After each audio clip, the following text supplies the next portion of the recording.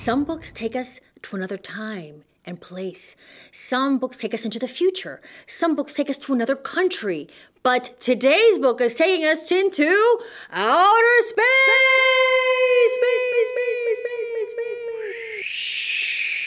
And you don't even need your own rocket ship.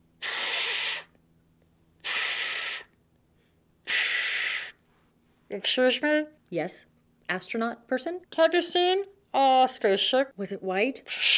Yes. A little bit black markings on it? Yes. I think it said NASA on it. That's the one. That way. Thank you.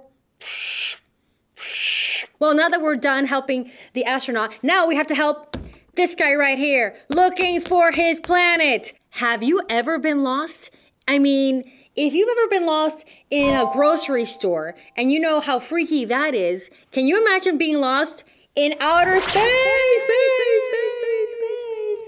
That is a lot. So hopefully we'll be able to help, just like we helped the moon person. Here we go. Beep is his name. To you from StoryTeller. Wait, can you put Green Bear? Oh, go! Hey, wait a minute. I wanted to say Red Bear. Ha! That's really a cool trick. Really? It should say Olivia the Ostrich, the premier ostrich actress of her generation. That's a little bit long. Oh, see? Anything is possible. That's a bit long. Let's just say KidTime StoryTime. Yes. Now we're all represented, and the book is still for you. So, shall we? Beep was lost. Oh no, looking, not seeing, and the GPS is clearly not working. At least he's got his faithful companion next to him. Where is my planet? I know it's here somewhere. It is small and red and beautiful. See, I don't see it yet. Do you see it? Nope. Small, red, and beautiful. Check. He zipped around the solar system, searching. Are you my planet? Jupiter is the biggest planet in the solar system.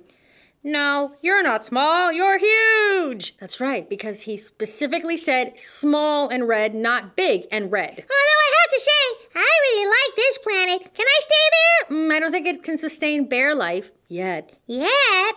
At least not yet. Are you my planet? Saturn's rings are made of ice, dust, and rock. I don't think so, but what lovely rings you have. Oh, Saturn is the most distinctive looking planet. You can pick it out because it has all these rings around it. Oh, look at that! That planet's playing hula hoop! Whoa! Or you can look at it as hula hoops. You are definitely not my planet. You're sideways. How nifty. Uranus is the only planet that spins on its side. On its side. So if we were transmitting to you right now from Uranus, we would be sideways. This is uncomfortable. I feel all the blood rushing to my ear. Okay, let's switch back. Well, that was an experiment.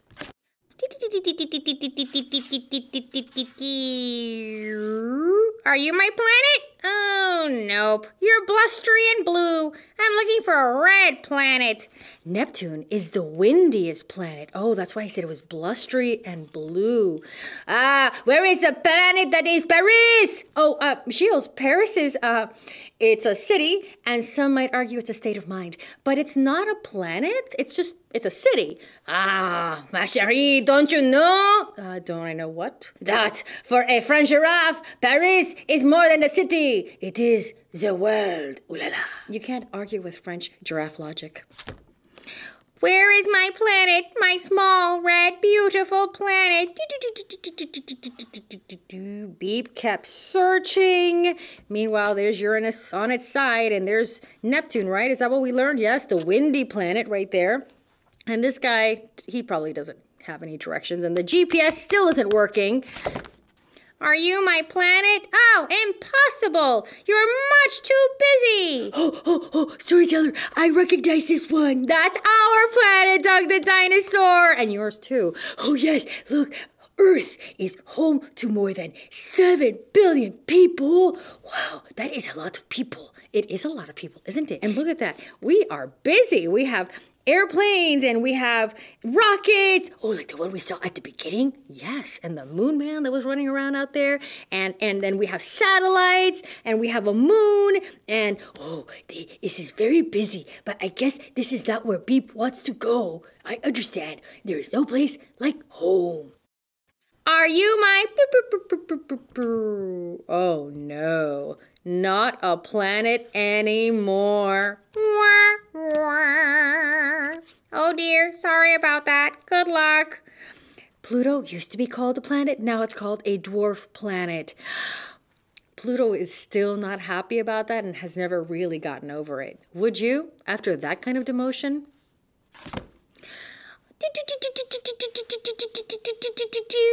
Are you my planet? Or you? Oh no, my planet is not nearly as toasty as you two. Will I ever find my planet? Well, will that GPS that you have ever work? I mean, you have a vehicle that can take you through the solar system in super fast speeds, and yet it cannot give you directions. Computers, they're difficult everywhere, aren't they? Venus is the hottest planet, even though Mercury is closest to the sun. So there's Venus, and there is Mercury, the closest to the sun. And there's the sun, like saying, Beep, are you ever going to find your place? Then Beep saw something, and even Ruffarella here is like, whoa! It was small. It was red. It was beautiful. Could it be? Oh, is it me? No, but I think it's the planet. Yay! Because I bet that his family was starting to get worried. I know, right? Probably dinner time. My planet! I am so happy to see you. Mars is coated with rusty red dust.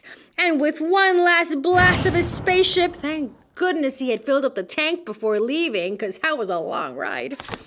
Beep was home. And look at that. There's Mrs. Beep, and look, it looks like they have a little baby Beep, and everybody's looking and really happy. Like there's Earth saying, "Oh, so glad you made it," and the sun's shining down on them, and there's a beautiful home, and even Mars is happy to have Beep home. And look at our gorgeous solar system. There we all are, all the planets of our world. Oh, where's the dark black and purple one? I don't think that exists. I'm sure it's here somewhere. Somewhere. That's my place. No, you're from Earth. I'm pretty sure I'm not. You know, I think maybe you're not. But where is it? Where's my planet? Where's my planet? I gotta go look for it. Okay, good luck with that. Finding a black and purple planet. But here's, this is a beautiful place, isn't it? Look at, there's Earth, there's sun. Look who's there. And the astronaut is there. And there's Beep again, going out and adventuring, and there's the satellites, and what a beautiful world that we live in, isn't it? Beep, beep. Beep. Green Bear, what are you doing?